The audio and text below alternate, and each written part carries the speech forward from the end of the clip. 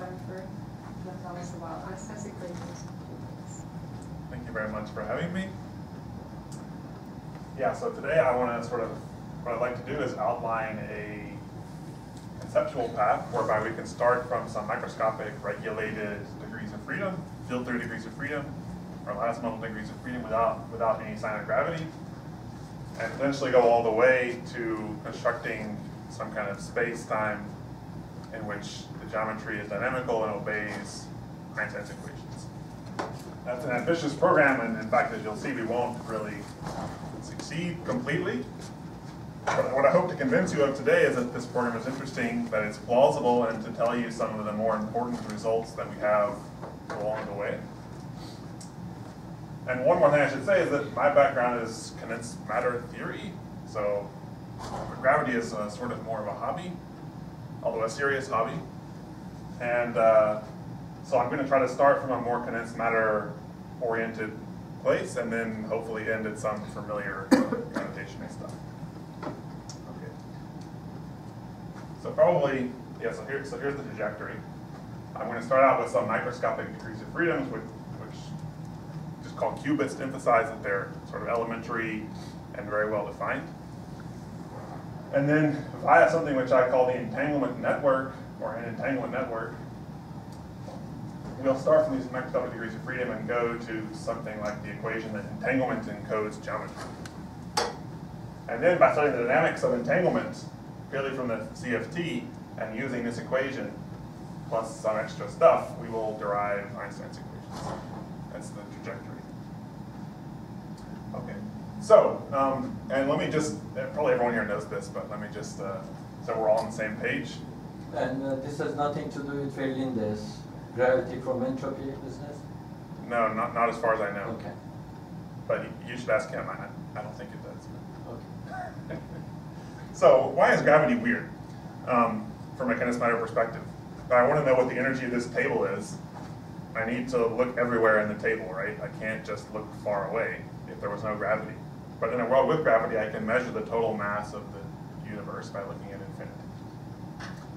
So in that sense, the Hamiltonian is some really asymptotic property of the system that we're very familiar with. And that already hints that somehow in a gravitational system, I should be looking at the boundary and not the bulk.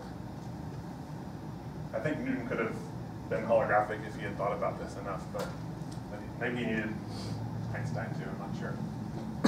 The second clue, of course, is that black holes have entropy, but it's proportional to their area, not to their volume. So again, that clues you in that in some fundamental sense, the Hilbert space or the space of states in a quantum gravitational theory is proportional to the area and not to the volume. That is some kind of asymptotic property. And so then the question which arises is, if everything is sort of holographic, everything lives in the boundary, then what is the meaning of the bulk direction? And the simplest, the most naive idea comes from thinking about kind of gravitational redshift experiment, where you have a heavy body, you have an atom which emits photons at some natural frequency. If that atom was sitting out in infinity, it would emit photons of energy E naught. If it's sitting down the potential well of this big, massive body, then it emits some photon, which when it reaches infinity, has a different energy. So, and this energy is just the gravitationally redshifted value of the asymptotic energy. And so, in a sense, we could say that this direction here, the radial direction, encodes energy scale. That's the basic holographic story in a nutshell. So now I want to make a sort of well-defined microscopic starting point. What do you mean exactly by energy scale? Can you open a little bit on that, elaborate? Maybe if you hold for just a few moments, I'll give you a much more precise picture of what I'm going to do. Okay. But ask me again if you're not happy in a few slides. So the starting point, I'm going to sort of assume it's holographic. So the microphysics is defined in fewer dimensions, at least naively defined means in one way of looking at it, it's defined in less dimensions. So it's holographic. And then in order to have a big space, if radial direction is energy scale, then I'm going to need to have degrees of freedom at all scales in order to have a big space. That seems like a plausible statement.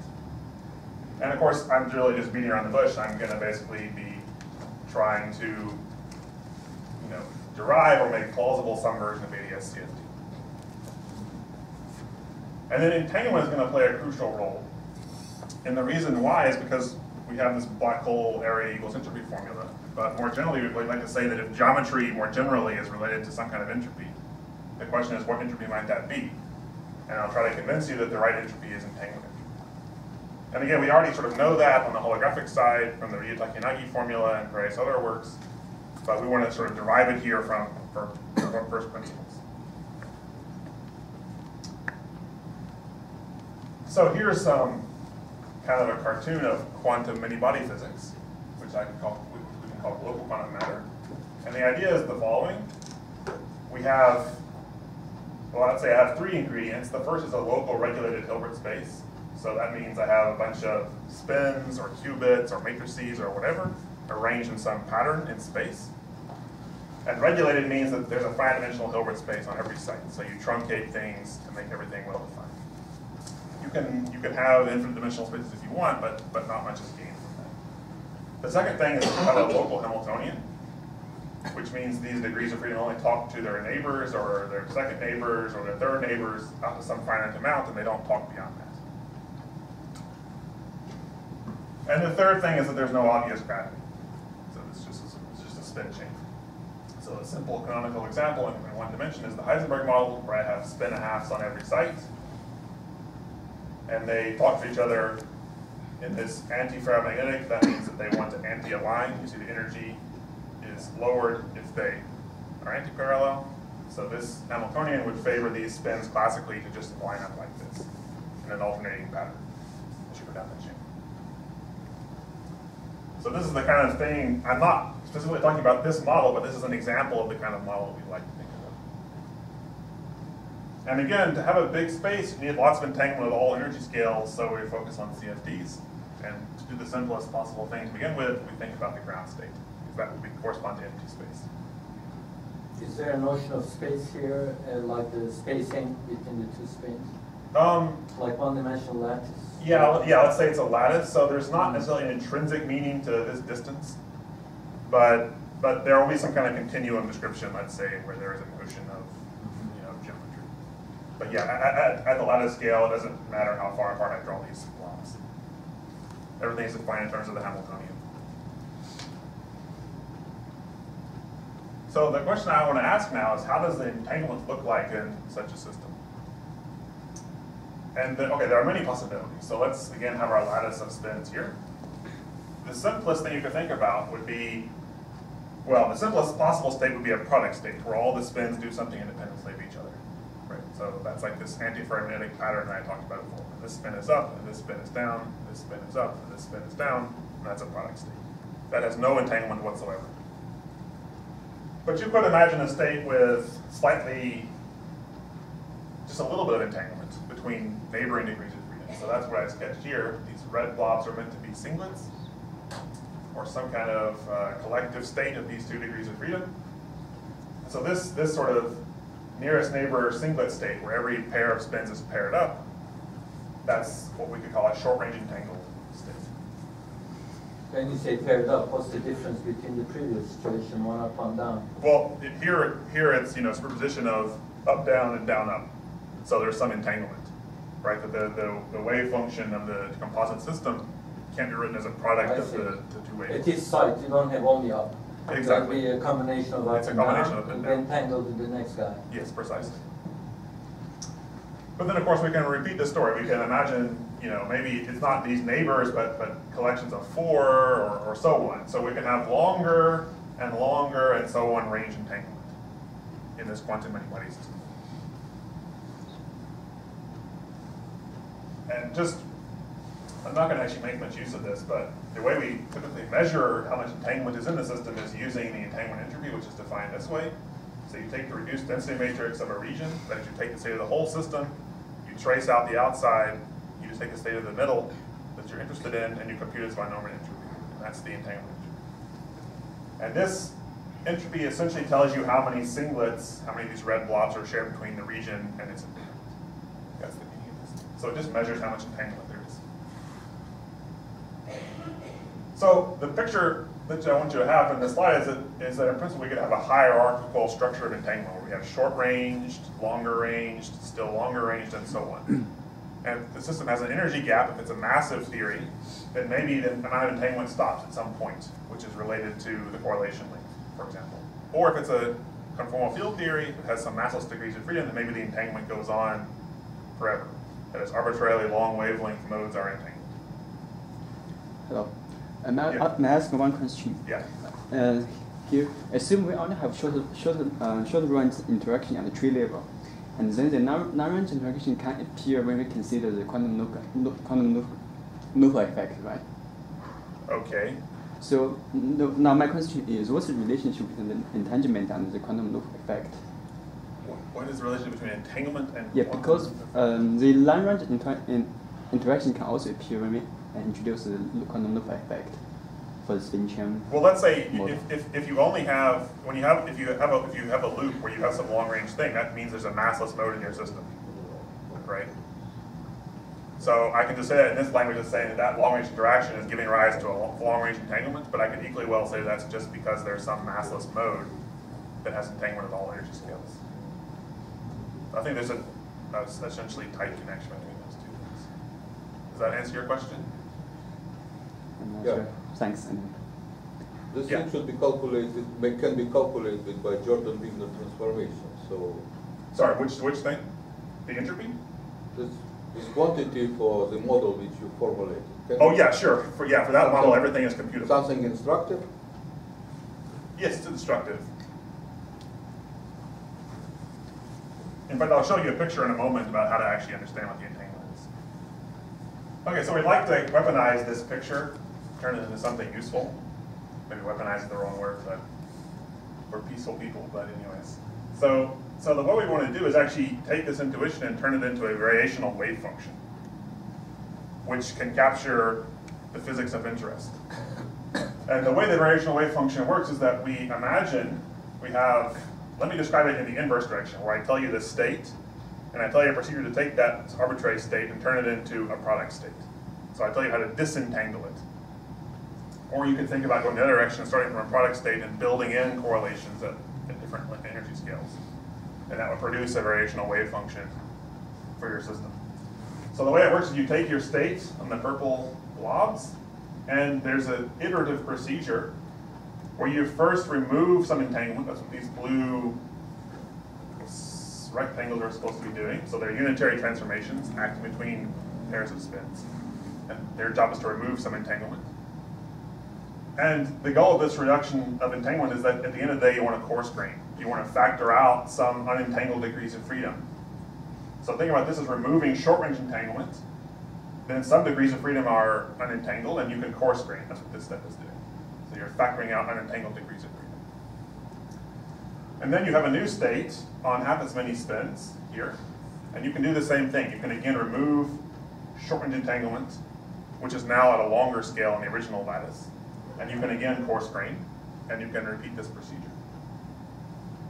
So this we could call it entanglement network. So it's a network of unitary transformations which map the wave function of interest to product states, which has a hierarchical structure.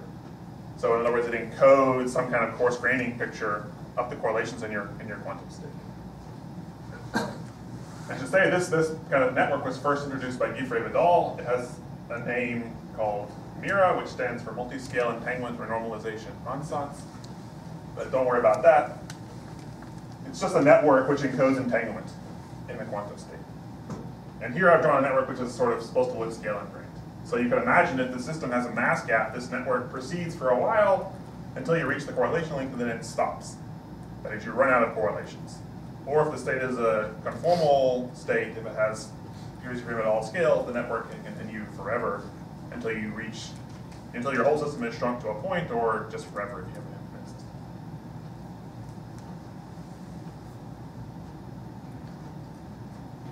Okay, and now let me just make an aside. As a condensed matter person, why do we care about such a thing?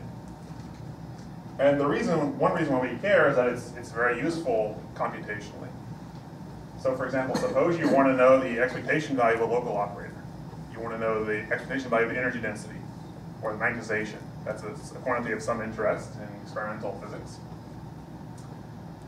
You can compute this expectation value using computational resources that scale like the log of the system size to some power, and this bond dimension, which means the number of degrees of freedom on these lines, so the dimension of the Hilbert space, basically, to some polynomial power, the local Hilbert space.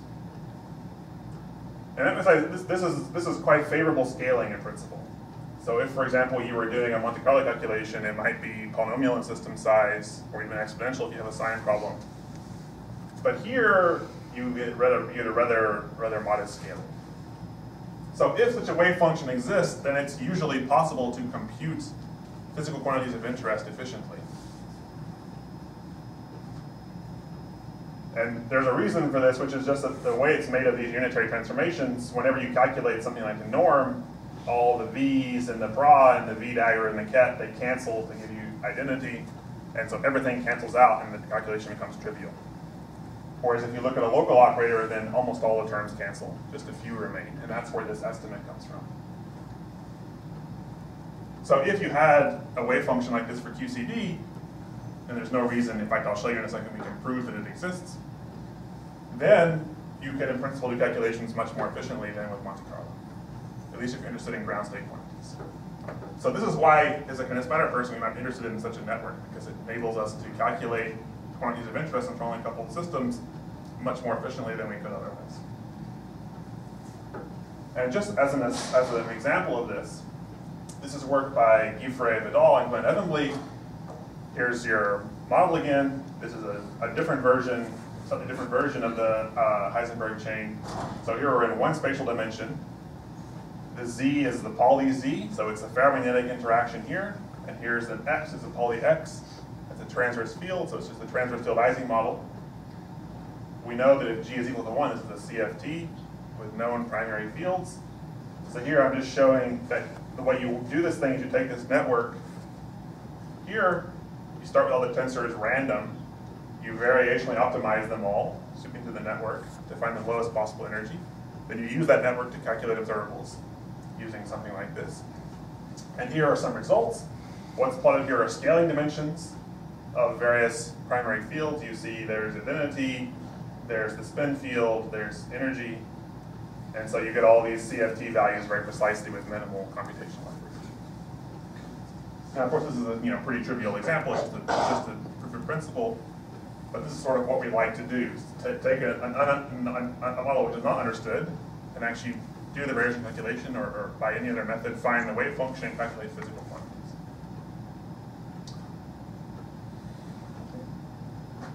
But that's condensed matter. Let's not worry about that. Let's move on.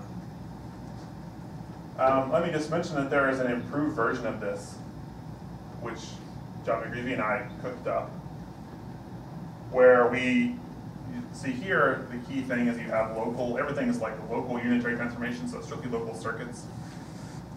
You can generalize this to turn it into some kind of local Hamiltonian evolution instead of a circuit. So just take a circuit and turn it into a local Hamiltonian. I don't want to dwell on this, some technical thing. Well, there are important conceptual insights here, but let me not worry about it too much. So the idea again, though, is that you take a system on fewer sites, say the black sites, you put in unentangled degrees of freedom, that's these blue degrees of freedom here, you mix them up with a local unitary transformation, and that produces your wave function on a bigger system. So it's just doing this again, you start with your wave function on some degrees of freedom here, you add in unentangled degrees of freedom there, you mix them up, and you make the wave function on a bigger system. So it's the same thing, but with some important advances over the mirror. And here are some movies. So this is, the first thing is a picture as a function, this is energy as a function of momentum. This is the single particle fermion problem. And what I'm showing you are different bands, energy bands, so energy levels of these fermions. This system is what's called a Chern insulator, which means that it has quantum Hall effect. So if you apply a voltage this way, you get a current this way. It's the same as a Dirac fermion in 2+1 dimensions. So it has a Chern-Simons term in its effective action. And this is just a show. This is just a movie showing that we can deform these bands in such a way that you go from the system on 4 sites to the system on 2 sites without closing the gap. So there's a way to do an adiabatic transformation from system size L to system size L over 2, and that enables us to construct this Mera circuit for this situation. And in fact, for field theories, there's a universal prescription. Take any gap field theory, for example. As long as you can place it on an expanding universe without closing the gap, then there is a way to construct this local unitary, which I said, the circuit which takes you from L to 2L, which is more or less the adiabatic motion along that path. So just some simple examples. The point of all this is just to say that we have actually rigorous theorems saying that for all gapped field theories or a wide class of gapped lattice systems, this Mera circuit exists. So it just exists, full stop, independent of the dynamics. This includes things like lattice QCD, we believe. Quantum Hall is another interesting case. This is only for gap systems, but actually we now have a proof for gapless systems as well, for some class of gapless systems, which we call square root states. So I can tell you more about this offline if you want. And we strongly believe it's true for CFTs as well. All the structure is there. We're just missing it. There's just some holes in our complete proof, but we strongly believe that it'll be true. And so the message you should take away is that these networks, these entanglement networks, they just exist. For CFTs, for gap systems, for non-relativistic theories, they all have such a network, it seems. I also make quick condition. Oh, this means that you can deform space without closing the gap. So like, for a field theory, for a quantum field theory, this is sort of obvious. You know, if you have a gap, you could adiabatically deform the metric and nothing would happen. There are certain lattice models where this is not guaranteed, certain very complicated lattice models. So we put this liquid condition in to put those aside. In fact, they also have entanglement networks, but just more complicated networks. So don't worry about the details. The point is just to take away that these networks exist. So this picture I drew is a picture you can safely internalize for almost anything you care about, as long as you're interested in ground state physics. Okay. So now, that was sort of the beginning part of sort of the condensed matter motivation. That's why we care about condensed matter. But why is this talk about gravity at all? And that's because these networks have a very intriguing property that the geometry of the network encodes entanglement in a nice way. So here's the way that works. So here and now I have, again, my network, but I sort of abstracted it a little bit. So I have a bunch of sites at the top. And I'm doing a 2-to-1 coarse graining scheme every time. And so all these lines represent an abstraction of those unitaries I was applying before. So I'm taking 2 degrees of freedom to 1, 2 to 1, 2 to 1, 2 to 1, and so on. That's hierarchical fashion. So this is just a shorthand for the network I showed you before. And this network has an interesting property. Suppose I want to know how much entanglement exists between the region between the 2 red dots and the outside world. That's the question I want to answer. How much entanglement is there? Well, there's an easy answer in this network.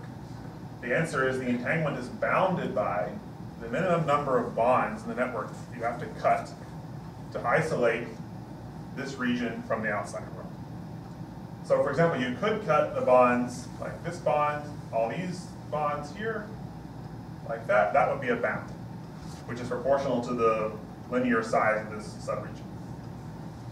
But a much more efficient way to do it is to go down in the network. Got this bond, this bond, this bond, this bond, and so on like that. This path which goes down cuts much fewer bonds for a large region than the path which goes straight across. And the minimum number that you can cut is a bound of the entropy. And in fact, numerically, we typically find that this bound is sharp, that is, it's proportional to the number of bonds. And the proportionality factor is related to the so-called bond dimension, that is how many degrees of freedom are running along each of these lines. So it's just the Hilbert space dimension. And so the message of this slide is that entanglement entropy obeys an area law that is proportional to some kind of boundary, but not in the original lattice, in a different graph geometry, which is associated with like a renormalization group history of the quantum state. So one more time, the entanglement entropy of this region in the boundary. But is then this conceptually a big jump to throw in the word renormalization and so on and so forth? You're really counting here, spin up, spin down.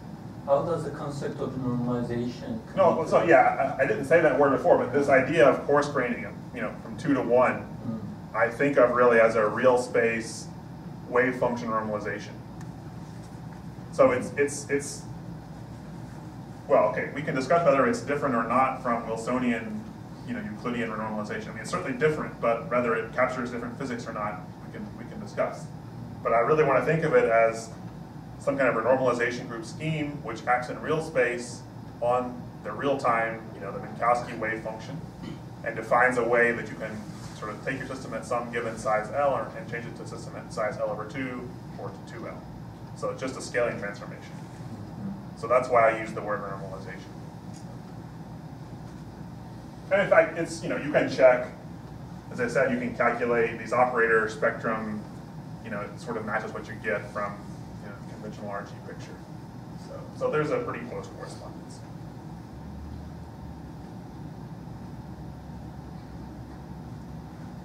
So this is the interesting message of this slide, is that entanglement is controlled by some kind of boundary in some geometry, but not the original geometry.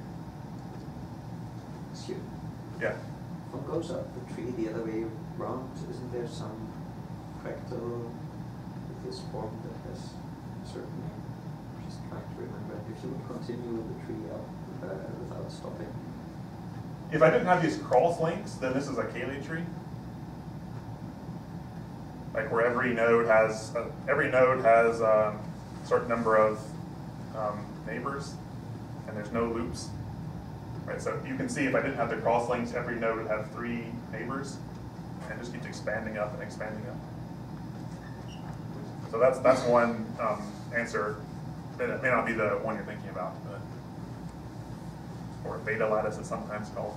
But maybe it's So if one doesn't stop, does one end up with some fractal in the end, with some fractal dimension? If one doesn't stop. I thought it's something in Sierpinski tree or something, but maybe. Oh, Sierpinski triangle, or Sierpinski gasket. Okay. Sorry, it's not. Yeah, if I understand correctly, I think it's not exactly the same thing, but it is true that the geometry of this graph is not, Euclidean. And I would say it's not so much fractal as more like infinite dimensional, in the sense that areas and volumes are all kind of studying the same way. It's hyperbolic, I mean, ultimately. Okay. So this is just an example to show, another example to show that it's not all a one-dimensional story.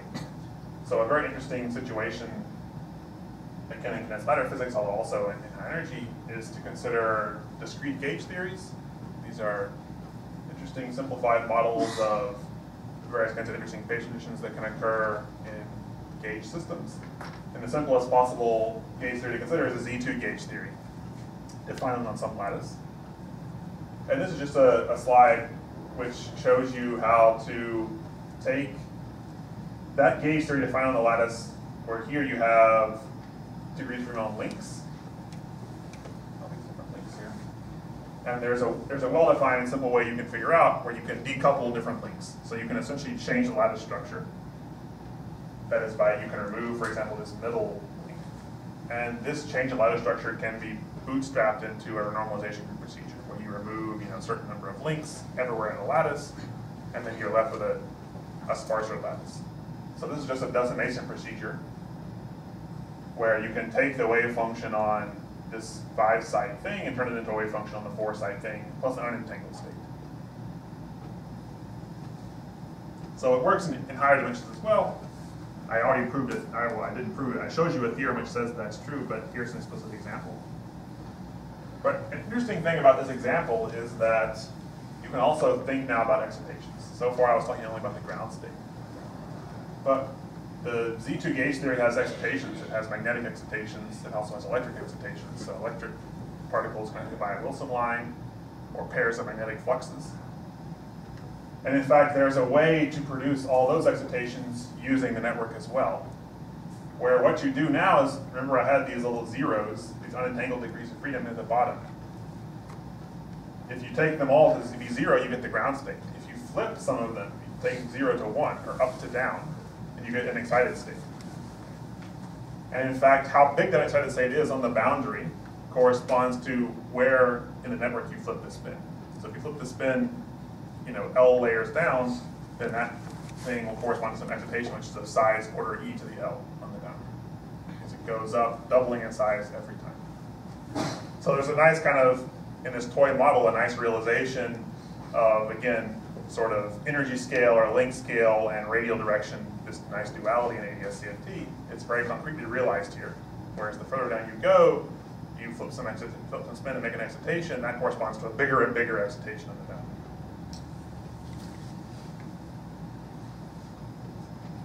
And so we need one more piece from this story, which is, suppose I did have these excited states, suppose I have these excitations. How do they contribute to the entanglement? So I already told you the network itself gives you some entanglement because of these disentanglers. But these excited states can also contribute. So for example, suppose instead of having 0 and 0 here, here's A and its complement, I have, instead of 0, 0, I had this entangled state of 0, 0 plus 1, 1. In that case, what you can show, it doesn't appear yet, but it'll appear soon, I hope. Maybe before Christmas, maybe not. What you can show is that in this case, the entropy of region A is now equal to the network value plus an extra log 2 due to this singlet. So remember, I told you the entropy is Count's number of singlets. And this network value is what you'd get in a network with all zeros. And then when you add this extra entanglement of bulk degrees of freedom, these two zeros become entangled, then you get an extra log 2. And so the picture is that in this network, you have sort of area entanglement, and you can also entangle your bulk degrees of freedom and get some long-range entanglement from those. And these things, roughly speaking, add. So now, let's make a little bit of a leap. And here, I emphasize extra assumptions are now needed. Everything I've told you up to this point is actually, we believe, completely generic for any CFT in any dimension. But now, if we really want to make contact with understood properties of holography, we're going to need extra stuff. So as we want to take this discrete, look how everything's color-coded, so the red is the red, the blue is the blue. This is what's supposed to match. We want to take this discrete geometry, and it's not as discrete as it looks. There's, for example, you can rewire this thing in various ways. So it's not so discrete, but it is discrete. And you want to sort of really turn it into a continuum bulk. That's what we'd like to do. And I emphasize when we don't understand how to do this completely, or even very well at all, there's a little bit of understanding that if, for example, the tensors, the unitary transformations which appear in this network, if they're quasi-random, if they're strongly mixing, for example, then you start to have this network look more like this continuous space. In terms of the spectrum of operator dimensions, there's a gap in the scaling spectrum, and entropy has some nice properties. But I emphasize this as a leap. So we're going to take this as inspiration. That we have a CFT, there is a way to make some kind of entanglement network where entanglement is controlled by the geometry of the network. And if I have bulk degrees of freedom, those degrees of freedom living inside the network, that they can also entangle, and their contribution adds to the area piece. Yes? For a mathematician, what is that kind of geometry? How is it known to mathematicians? This geometry? Up one, yeah. Well, I mean, I guess it's some kind of like a graph geometry. Graph geometry. Yeah. You have you could put a taxi cab metric, just counting the number of links to connect any two regions. So one thing you can do, for example, is to study diffusion on this network, like graph diffusion, and you can show that the eigenvalues of the graph Laplacian are the same as the eigenvalues in this space.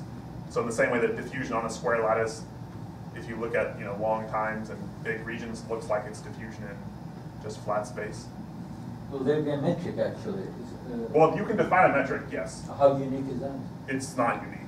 So that's part of the issue, is that we don't know really how to, there's no one obvious way to take this thing. The Hamiltonian doesn't determine No, I don't think so. the nature of the metric. Yeah. But there are many choices. One choice would be, for example, the metric is determined by the entropy. You just define, you know, the link size to be the entropy that it adds, for example. Or you could take, you know, you could use a correlation function. There's a lot of choices. You can always hide behind the excuse of quantization scheme, as it were. It's convenient to escape. Yeah. Or maybe the one that gives the right limit, continuous limit, maybe. Yeah, I think, I really don't understand this sufficiently well, but I think this is really an area where much progress can be made in this story.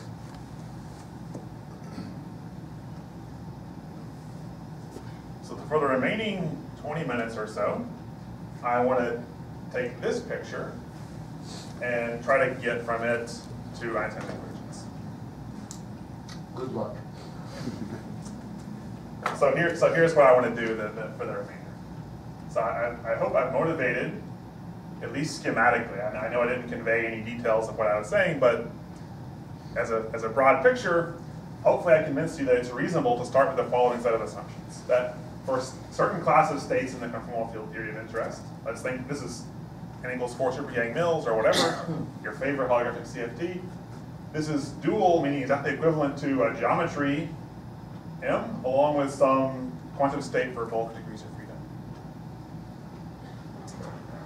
And within this correspondence, the way you calculate entropy of a region in that CFT state is by looking for the surface A tilde, which is minimal in this geometry, the bulk geometry, calculating its area over 4g Newton, and adding to it the entropy of the bulk degrees of freedom, the entanglement entropy of the bulk degrees of freedom in this region with those outside. So that's what I'm going to assume from now on. That I have a geometry, and that within this geometry, the entropy of A is the area of A tilde plus the entanglement entropy of the fields inside this region sigma with the fields outside. So just like in our world, if I have an electron here, an electron there, and they're entangled, then the total entropy that's this region with that region is that a little electron entanglement plus the area of that region. That's the assumption. And the area being a gravitational piece, and the sort of electron piece being this matter bit. So you're taking the geometry plus a metric is good. Well, the metric in principle is also fluctuating, so it's in here. But yeah, I have some semi-classical geometry plus quantum fluctuation on there. But I emphasize it's a semi-classical picture, so it's not. This is not meant to, you know, be a full definition of quantum gravity.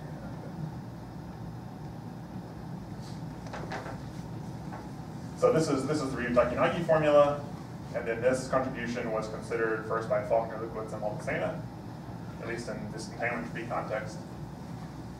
But here, we're not deriving it, we're just assuming it. We're just assuming this equation with the derivation or the plausibility argument being the preceding 40 minutes of the talk.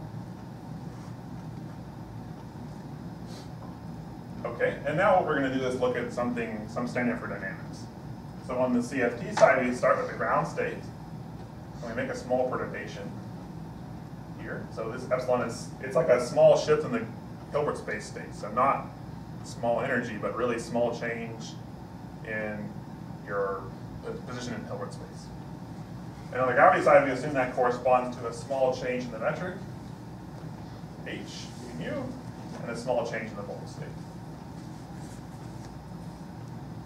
And so a question in the field theory side of how does the entanglement entropy change under this deformation turns into the gravity side as to how the metric changes along with the relative degree of freedom.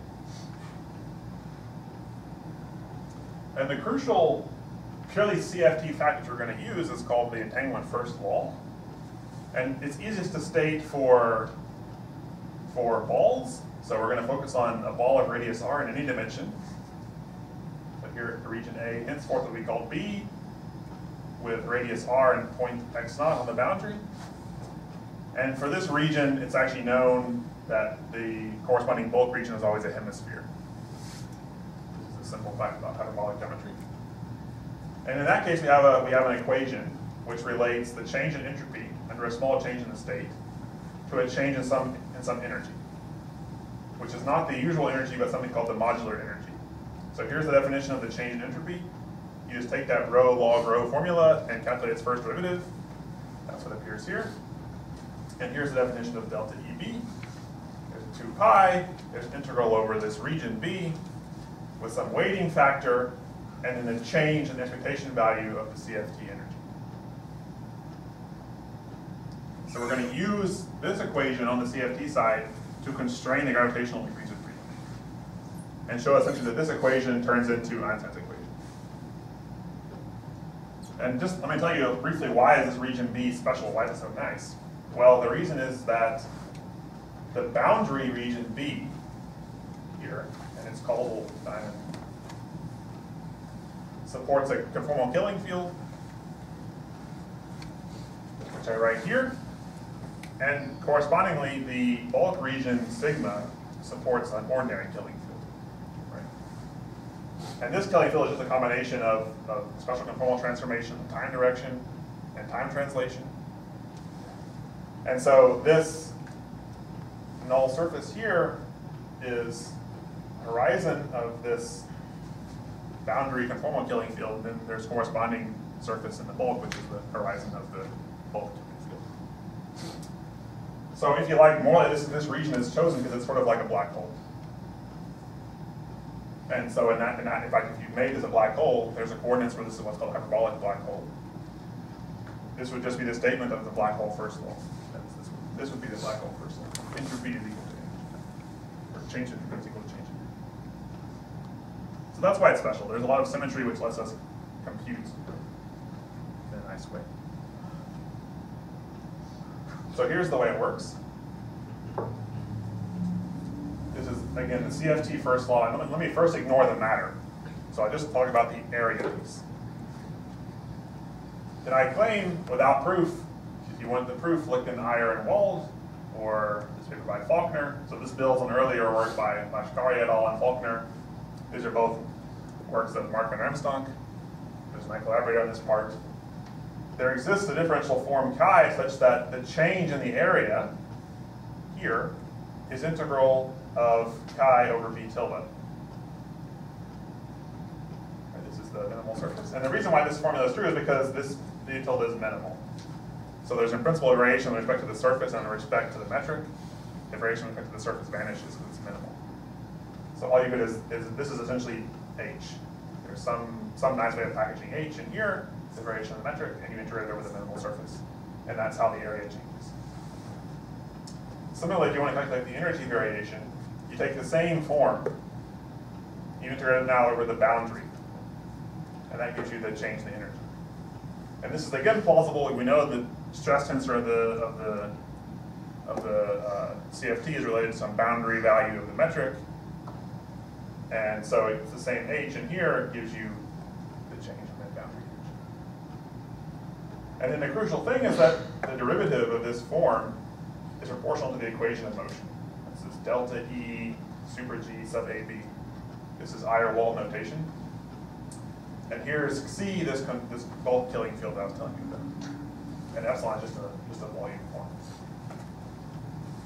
And so this says that if the equation of motion is satisfied, then this form has vanishing derivative, and so these two things are equal, because you can make a closed loop out of them. So that's the content of the Faulkner et al. Paper. And what this gives you is it says that, assuming you have this CFT first law, that is these two things, this is equal to that, then the bulk equation, the bulk metric has to obey the linearized Einstein equation with no matter. So you get 3 gravitons on a background of emptiness. Can one hope for getting the full nonlinear Einstein someday? Yeah, just wait. Okay. I won't really do it, but yes, I think one can hope for that. But the first step is to include matter. And that's what we do here. So now we look at the variation of the matter piece, that is the bulk entanglement. And here again, the formula is that previously we said that we had the boundary state varied, right? Delta sigma B. Here, we're letting the bulk state vary, delta rho sub sigma. It's the same formula, but now we're using the bulk quantum field theory, if you like, including gravity. But viewed as a field theory on some fixed background. And again, the variation with respect to the surface is 0 for symmetry reasons. You can prove this. But now there's a very nice thing. Just like we knew, you see the way that this formula here works, we calculated log rho to be this weird weighted integral of the stress tensor. That's what log rho was. So log rho is like e to some energy, where that energy is not the ordinary energy, but some so-called modular energy, which is the energy density weighted by a weird factor. And here the same path integral argument, which gives you this, which is essentially just a version of Unruh's derivation, the Unruh-Weiss derivation of the Unruh effect. The same argument tells you that the log of the bulk density matrix in the bulk ground state is equal to the integral of the bulk stress tensor with this bulk killing field over the region sigma. And this is essentially the statement that the bulk region is a Windler wedge. So in other words, this is the derivation I'm talking about. Imaginary time, space. I want the density matrix on this half space, rho phi plus, phi minus.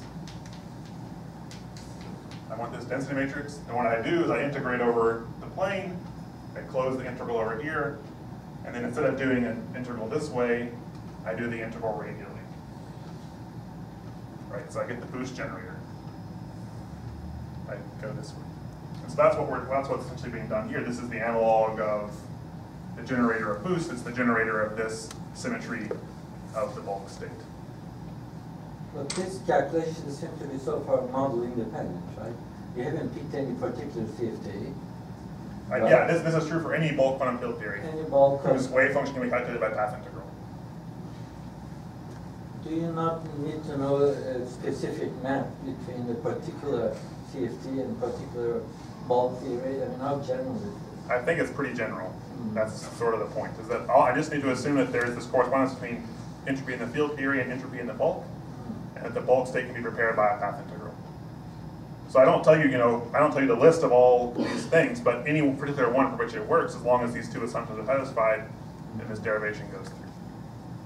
Can you assure us that there are no infinities in these integrals? Are they really finite? Well defined?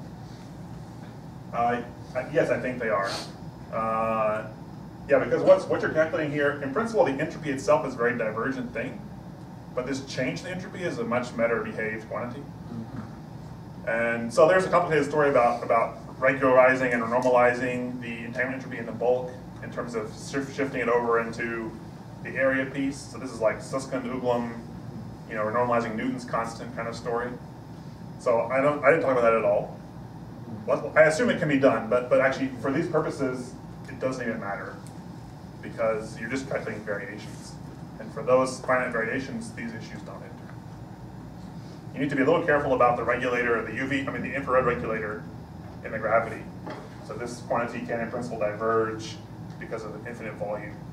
But that's a sort of understood issue which we can take care of. So here's the result, that the change in the bulk entanglement entropy is proportional to this killing field integrated against the bulk energy density. Get rid of this bulk energy. So now we're almost done. Here's the argument in a few lines. 0 equals delta S minus delta E. That's the CFT first law. Just follows from CFT principles. Then we convert to holographic variables. So we turn everything in using our dictionary, the holographic language. Then we use the variations I showed you before. So the variation of the area part is here, the integral of chi over b tilde. Here's the variation of the bulk entanglement, which is calculated. Then here's the variation of delta E. Sorry, here's the variation of E. Then B and b tilde, remember, here's B, here's b tilde. When I subtract them, I have a complete integral. So I can use Stokes' theorem and combine this piece and this piece into a d chi. But remember, d chi was proportional to the equation of motion, the linearized equation of motion. So we get this equation, this integrated equation gives 0 for this particular ball B. But actually it's valid for any ball. And with that you can use this validity for all balls to argue that the integrand vanishes. So this quantity in parentheses is equal to 0.54. And then here I did it in a particular Lorentz frame. You can boost to get all the field theory directions. And then the other directions, mu r and rr, are actually constraints, which you can check that once they're satisfied at the boundary, they're satisfied in the bulk for sure. And at the boundary, they reduce to the conservation of the stress tensor and its tracelessness. So just some CFT property. And so at the end of the day, what you get is the linearized free graviton part is equal to the change, that is the additional energy over relative to the ground state that you get from variation of the bulk matter fields. So you get Einstein's equations linearized by ADS, universally coupled to matter. And I emphasize the equivalence principle is manifest here, and it comes just from this universality of entanglement. In fact, the only thing which matters is the entanglement, the total entanglement of the bulk fields. Nothing else matters, just that total entanglement. And that immediately gives rise to the equivalence principle, that only a thing which appears here is the bulk stress tensor.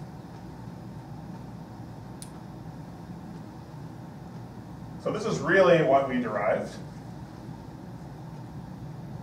And I think that's essentially the high point. But let me just say, since it was asked about the nonlinear extension, I don't think we really added much here. But let me just make a statement, which is that if you look for local nonlinear actions consistent with this linearized result, and with the assumption of entanglement we had before, that is entanglement proportional to area, even away from ADS, then the only solution is Einstein's action, universal coupled to matter. So in that sense, the nonlinear extension, that is this assumption that entanglement equals geometry is strong enough to single out Einstein's theory. Right, and even if you have a theory that's not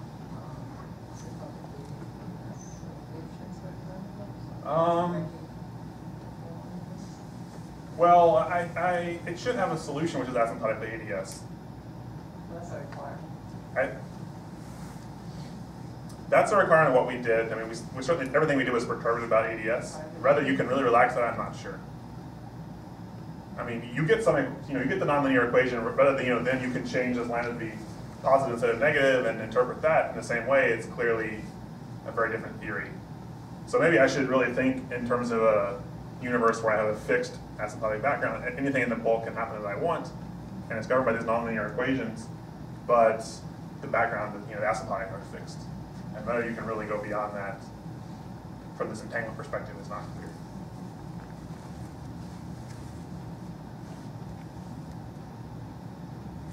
So again, consistent with the linearized result in the entanglement assumption, this nonlinear action is the only one. And in fact, if you want to get something besides Einstein gravity, the solution is simple. Instead of taking the entropy is equal to area, you take entropy is equal to walled entropy. And then you get the associated higher derivative gravity. And internal symmetry, how would I get that? Internal symmetry. You mean like? Millions. Oh. In the bulk. Oh, I think you just put that in. I mean, you specify whatever bulk field theory you want.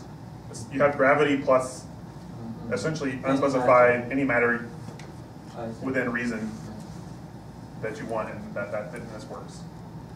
At what stage in your derivation did you put in that it was Einstein number as opposed to some higher? Was it the? It was the assumption that the entropy is proportional to the area. I see. That's it. It's right here. This gives you Einstein numbers. If you put walled entropy here, let's say So this is not the area. it used to be not known what the entropy was for general higher derivative theories. Now we believe Xidong has, well, produced a solution for some situations at least. But at least for horizons, the entropy has to reduce to walled entropy. So if we assume that at least for horizons it was walled entropy, then this derivation would go through for the linearized equation. It would give you linearized high derivative, appropriate to that walled entropy. Yeah, but walled entropy is not area quite. It's not area. That's what I'm saying. You have to change this area. If you change that. area gives you Einstein, wall entropy gives you high derivative theory. Okay. So this assumption was enough, for instance, to get the explicit form of chi. Yes. So in fact, yeah, if you do a high derivative theory, there's just a different chi, but I are all constructed all the chi's. So yeah, it goes through.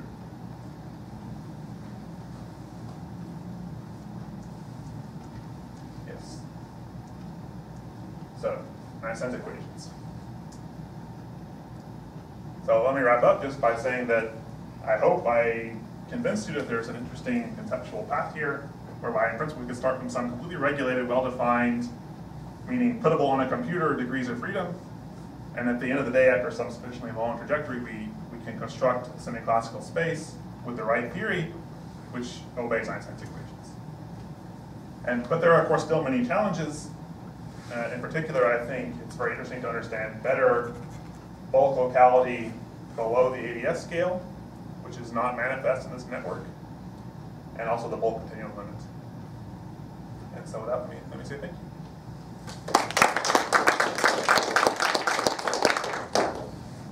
Any questions?